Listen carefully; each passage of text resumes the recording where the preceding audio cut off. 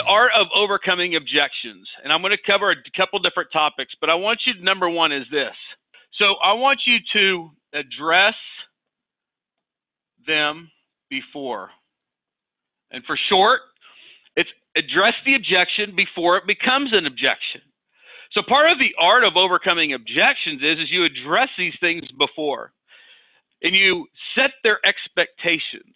So how does it all work? Well, an example would be, let's say if you're meeting a seller and you're meeting that seller, and let's say that you're on the, let's say that you close the appointment, and let's say now they're a customer. Well, what objections are they going to have throughout the transaction? We already know that we're going to have the showings.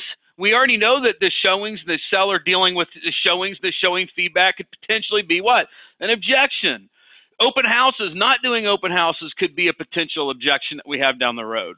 So I want you to know this, that, and right here is the beginning.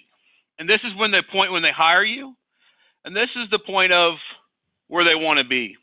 This is victory. This is success. I'm going to talk more about this point today, but I want you to understand that you need to, whether it's a lead or a customer, be able to communicate this process right here.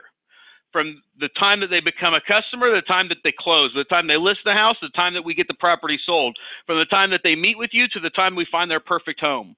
You want to have this here as a process. And I've talked about this before. When we are intentional at the beginning with communicating with our lead or our customer how it's going to end, what we can do is we can hit these objection points throughout the process.